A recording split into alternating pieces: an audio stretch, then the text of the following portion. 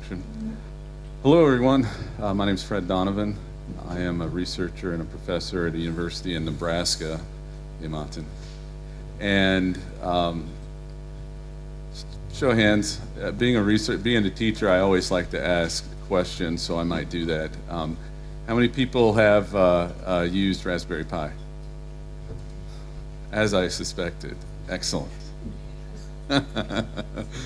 So as you know, small form factors, well, they're pretty awesome. You know, of course, Apple came out with their neat little computers that, you know, about that big, but ultra small form factors like Raspberry Pi are, well, they're extremely useful. Now, of course, you can make some fun things for your kids. You can put neat little games on them and put Minecraft, and they can go to town with their friends and log them into their network and just have a lot of fun with it, which I do too. Not for me, for my kids, by the way. But there's so much more that you can do with Raspberry Pi implementation, and that's what I'm here to talk about today. And of course, you know, there's not just Raspberry Pi, right? There's Beagle boards. China came out with a new one. I don't know if you guys are familiar with it. I wouldn't be able to pronounce the name of it, but it's about half the price of what a Raspberry Pi is, and it's a lot faster, greater processing speed. But there are things that you can do with processing speed that we've done in our implementations of the HBox and the QBox. So the HBox is, well, H stands for hacking, of course. And so I know that somebody had come out with a Metasploit framework that they put on a Raspberry Pi box, and that's great. And there's so many other tools that you can put on there as well. And so, so I did that. Let's talk about. Oh, this is me, professor. For 14 years, I was what I call an executive consultant, which really is essentially just an independent consultant, but that looks pretty good, right? And I had a company called Attack Logic, and essentially we worked with both public and private organizations, so both corporations and governments in the United States. And I've been a researcher for a long time. I spent 3 years at a university, it's been 10 years now, doing some research on InfoSec and back in the early days of hacking, and that was a lot of fun, and it's really grown since. And I don't hide that I enjoy defense, but I prefer offense. So I like to hack, all right? And if I had my way, I'd probably tell a lot of people to hack back, but you know, don't take my word on that. That's probably not always a good idea. There's implications to that. So there it is. I think we all know what it is. Okay, that's the end of my talk. No. Raspberry Pi, we've all had it. There's a lot of great things on it. I mean, you put your processing power in this little tiny box. And essentially, does anybody know this song? Anybody know how to sing that song? Yeah, I see a few of you do. Meine Großmutter ist von Deutschland und sie singen das zu mich. Aber eine kleine, right? Ja? Okay. Kein Schwein.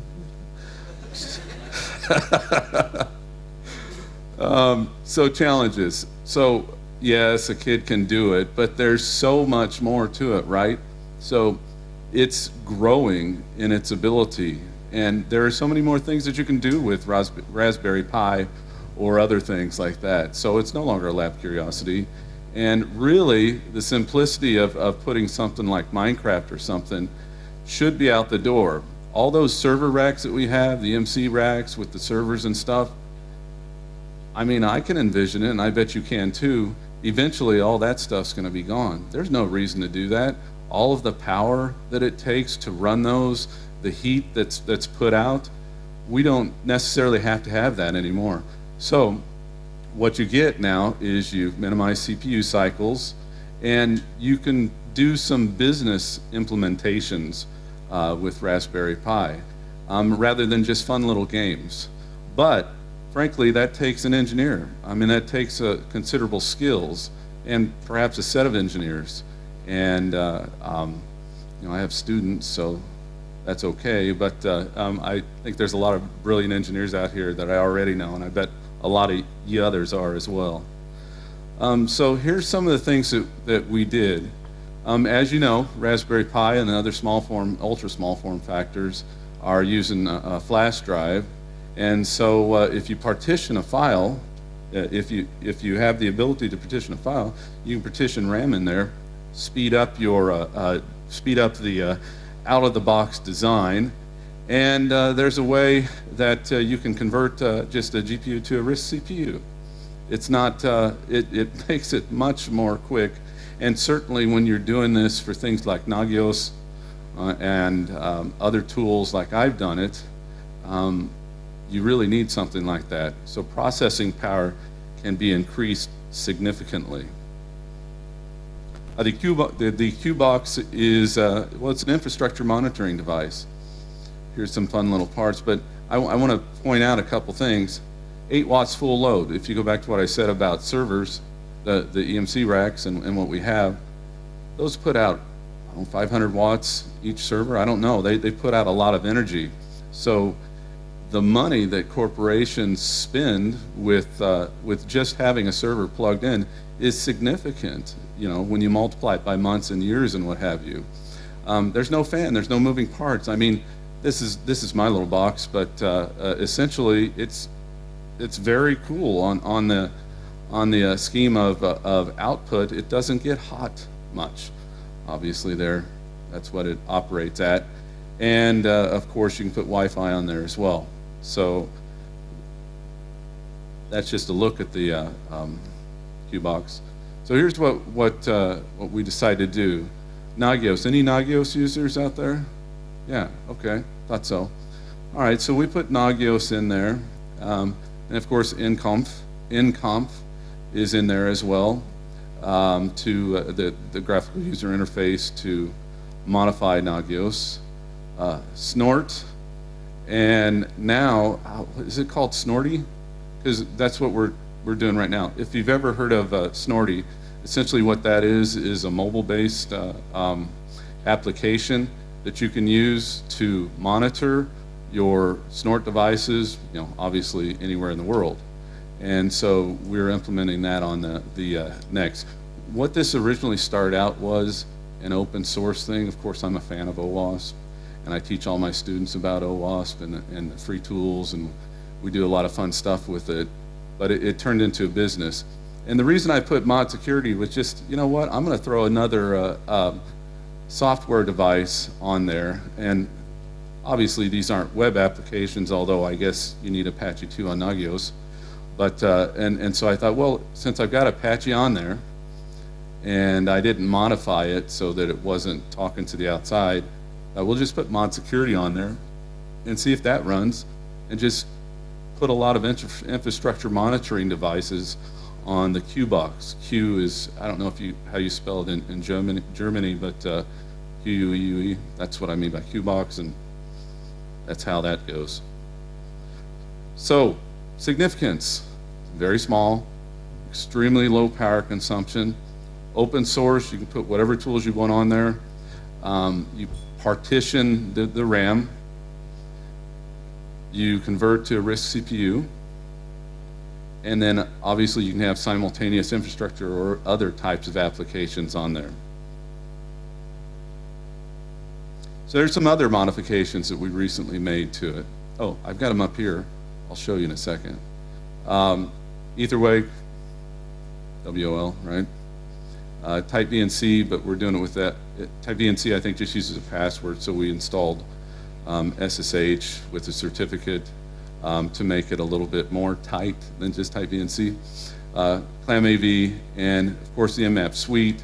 And the reason we added the Nmap suite on there was because like I said, we put nconf on there, and using the Nmap suite, you get more of a infrastructure look, and then you load that using that Nagios GUI to Nagios, and you get a much better look at your environment. And I already said that. The HBox, the H of course stands for hacking. It says HackerBox. Same things, only we add a Bluetooth capacity to it. It's been pretty successful. We've used it in corporations, and it's, well, like I said, it turned into a business unexpectedly. Here's the tools. I bet that's probably hard to see, but there's your Metasploit, and then there's a whole bunch of other stuff. And I could have kept loading things, and they all work. But these are all the tools that I've put on this device, that we have put on this device, and it's a successful hacking tool in one little box. The reason I like this is because when I was an executive consultant, I used to have to go around to corporations and perform penetration testing. And so what I did was I would enter a corporation. You can just imagine a Fortune 100, Fortune 10, Fortune 20 company. You go in there, they don't allow you to bring your laptop in. What am I going to do? Can I at least add burp to the laptop that you provided me, is something I might say. Like, nope, you can't do that. So what did you hire me for? Well, we hired you to test our systems. Well, if I can't use my own laptop and you aren't allowing me to add anything to your laptop, then this is going to take a real long time, because I'm just going to be doing one-off hacks. That's okay. We just want a checkbox for our SAS 70 report. Oh, I see what this is about. Okay, that's fine. Let's do it. Well, instead of having to do that today, you know, this HBox, I can just plug into the laptop, and all the tools that are in there, in their laptop, in fact. And all of the tools that are in there are at my disposal. So I'm not adding anything to their laptop anymore. I'm using everything on this. The only thing I get on their laptop is results. So now we've got a way, using a Raspberry Pi or an ultra small form factor box, to do some fun hacking, which we couldn't do before, instead of doing the one-off hacks like we used to have to do. By the way, in Germany, do you have that same problem when any consultants, when you go in corporations, do you find that they don't allow you to bring in your laptop? I'm not sure, because it's the same. Yeah. Gosh, I don't know why they do that. It's very frustrating. Okay, so what I like about the the HBox is it's very good for internal testing. You know, there's regulations. We have them in the USA, and of course you have them here. There's regulations that require you to do both internal and external testing, but when you do external testing, they want you to get a white hat or somebody like that, a corporation like that, to do your testing. And that's fine. What I like about this is it's a great internal testing tool that's not going to cost you the tens of thousands of dollars that, well, or more, that the IBM and HP and the other tools, although I'm sure they're very good, and I've certainly used them, this is a much better cost-effective way. So now you can do your web attacks, now you can do your network attacks, you do Wi-Fi, Bluetooth, you can do everything. And just, what we recently did is we attached it to a Class V network, and we utilized the wireless IP of the laptop and put that in promiscuous mode, and then used our tools to just essentially hook into the wireless capability of the laptop at that corporation, and you know, hack away. So there's a couple other things that we're doing. All right, I don't know if you've used Nova for a honeypot, honeybee. Yeah, you have? Good. Man, it's awesome. This thing is great. It's very hard to detect, even by some of the major brands of IDSs that are out there. When you put Nova into a honeypot, it's very stealth. It's great. It hides. I really enjoy that.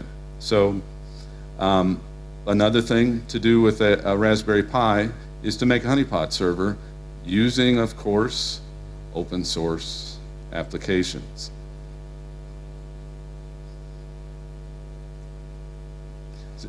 Any mathematicians in here? Okay. Anybody look at that? Maybe any guesses what that might be? Oh, come on. This is a class on Raspberry Pi, so that might be Pi. Very good. Yeah, this is Pi. That is that's the algorithm that is, well, the formula that is used to find pi to the last digit. And I don't know if you've read some of the stories about people that are, what do you call it, attaching Raspberry Pi to Raspberry Pi to Raspberry Pi, and they're making the, I forget what, Beowulf, it's called Beowulf. Essentially, a lot of people have done this, and so what they're making is a supercomputer. And you can get to the point, and I think with my modifications, and then in the next year, this is what I want to do, either by myself or with some students, is then use the Raspberry Pi Beowulf construction and evaluate pi to the farthest digit that has been found. So last year, a professor in the United States got it to the last digit. I couldn't tell you what power that was to. I'm sure it was in the tens of thousands, but you can do some significant processing power by boosting the RAM and by boosting the capacity of just these little Raspberry Pi boxes, and using those modifications that I had. Okay. Hello? Okay. As I told you, I'm a professor, so my intention of coming here today was to show you a couple different tools, well, three actually, tools that you've never seen. I couldn't take those across from the United States, so it's bad to bring certain tools overseas or cross borders with it. So I apologize about that. Now, if you want to guess what those tools are, I will tell you. One is kind of like sounds like a city in Arizona. Any guesses? Any cities in Arizona you know? Yeah, Phoenix Exploit Kit, right?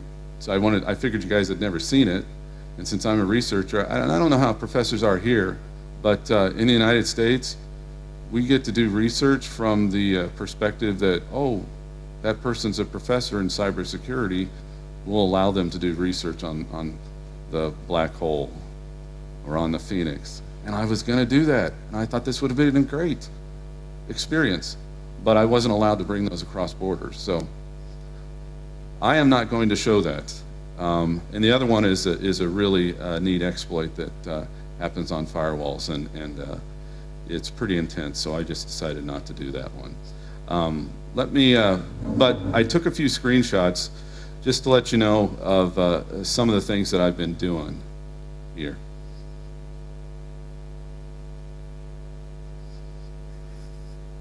So essentially, I don't know if you can see that, but so this is the implementation of the QBox, and what we have here is ARPA NY1, 2, and 3. These are implementations of different QBoxes that I brought along to show you. Now, unfortunately, I'm having power problems over here with the conversion on my boxes, so I couldn't show you that. But I did get one working, and just to basically show you that there are things on there, just to, oh, hold on.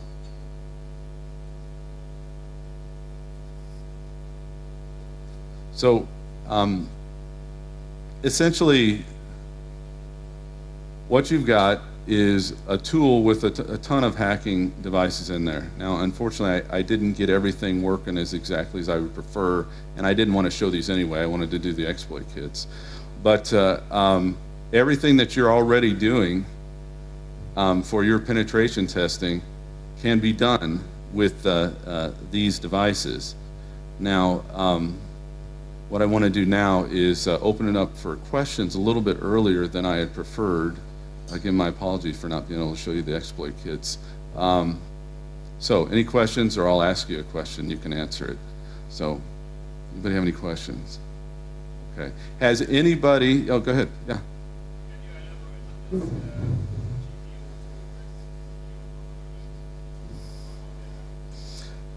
Yeah, okay, so he wants.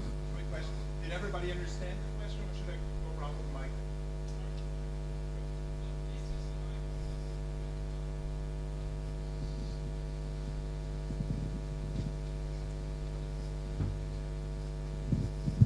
So can you elaborate on the conversion thing about the GPU to a RISC CPU, how to integrate it into the OS stack, or what's going on there? Okay. Well, so the GPU to RISC CPU implementation was frankly, it was about a 40-hour implementation that it took, okay? And to elaborate on it would be to show you how to do it, and I don't really have the time to do it, but essentially what we wanted to do was take the existing power, utilize, well, for instance, for the Q-Box, our original idea was you don't need to have the HDMI port, but there is a way to wire that capacity back into the processing. So maybe I can give you a visual that way. And if you can do that, then you can utilize the HDMI capacity to boost the processing output of the Raspberry Pi box. So it took a lot of effort, but there are certain modifications that you can do with the existing hardware that's already on there. And so, yeah, it is a hardware hack, yeah. Well, since it's no longer open source, it's not documented to provide. I wish I could. Sorry, thank you. I'm next in. Has anybody used Raspberry Pi for anything other than games? Is anybody using it in their infrastructures? Oh, good. Tell me an example.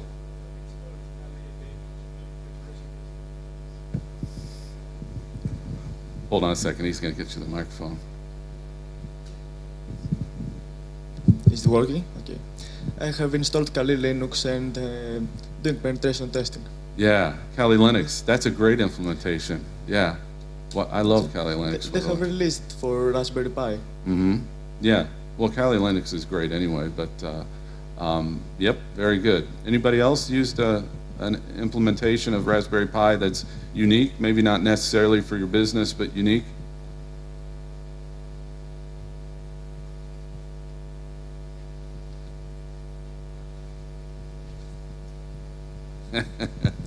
Hello, playing around and making some stuff like wireless printers go on with the mobiles and so on. Mm-hmm. Okay. I know that what was our professor's name in the oh gosh, Chris Bolkerman? Yeah, he's in his PhD thesis. He's using it to do some IPTV analytics, and it's quite original. Yes.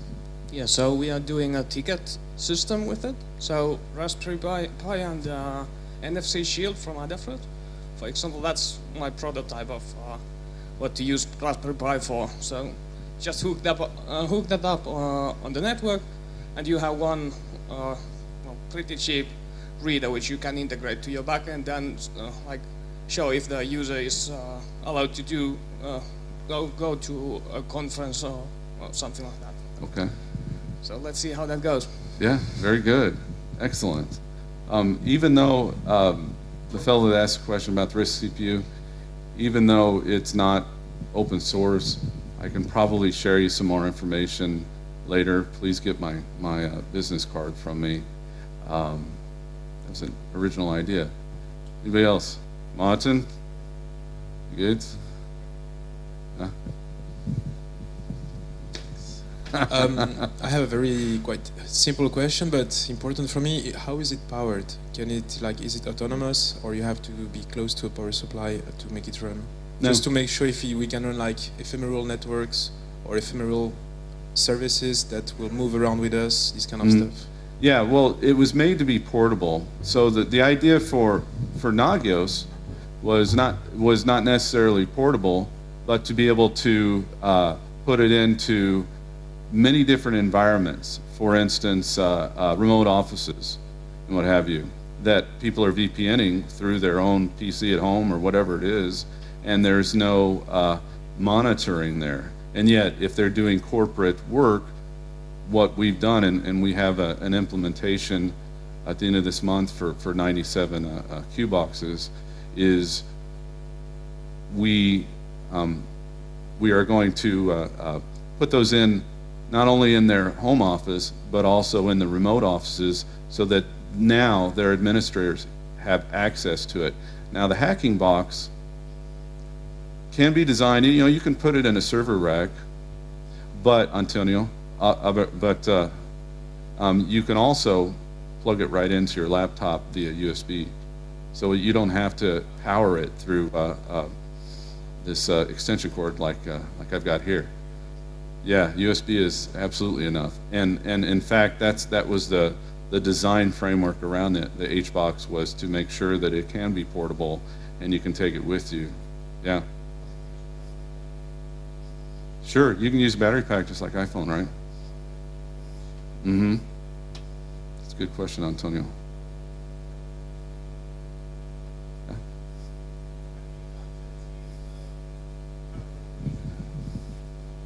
How do you adapt it to use power over Ethernet? Haven't done that. How would you do it? Creatively? On the top of my head, it can be done, absolutely. I don't know, because I haven't done it yet. So when I do that now, I'll give you credit for it. Yeah.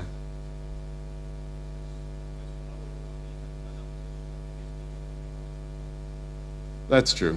You can use an adapter, right? And just use a power over Ethernet adapter. Yeah. It might be a little bit of a modification that you got to do, and since I haven't implemented it, I'm not sure what that would do to the little tiny Raspberry Pi box. It might melt it.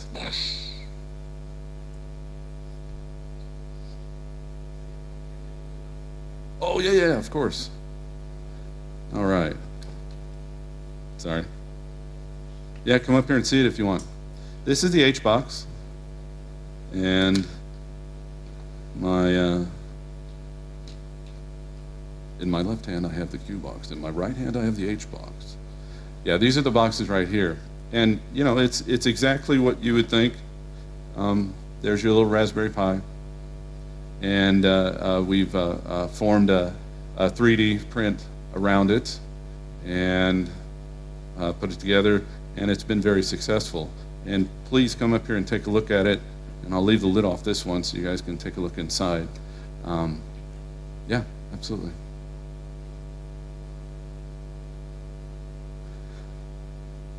Any other questions I can help you with or answer, or you can help me with? Okay. Well, I beg your pardon?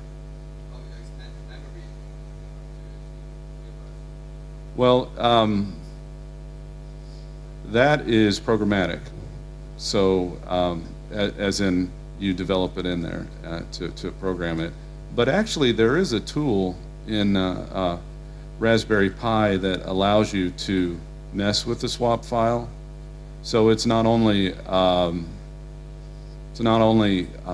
creatively messing with the swap file. So essentially, with regular PCs, the swap file I think is 2 times, but you can make it greater than that using our implementation. That's a good question.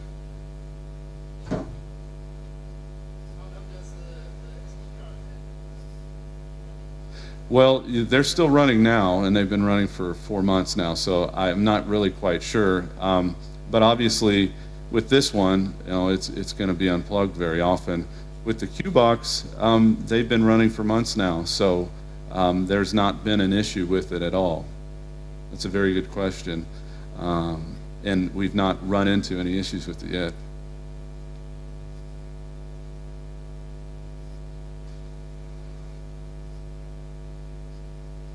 Okay. Well, thank you very much, and I hope next time I can show you Phoenix exploit kits. Okay.